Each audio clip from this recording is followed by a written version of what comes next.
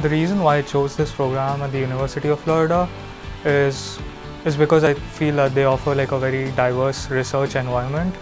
I was primarily interested in studying the effects of drugs in the brain, and I feel that this department offers a very strong research focus on neuroscience. I'm studying like how our brains are functioning and how the neurons are behaving under stimulus. There are some diseases, for example, like depression or anxiety or ASD, which we do not have very ideal medication at this moment, but I'm very optimistic that what I'm learning might potentially benefit them in the future. One of the strengths of this department is that it offers a very strong collaborative environment.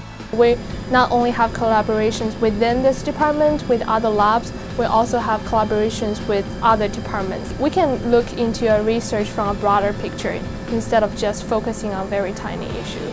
We can take our results at the cellular level in their lab and see how it translates to a behavioral level effect, and I feel that's pretty exciting.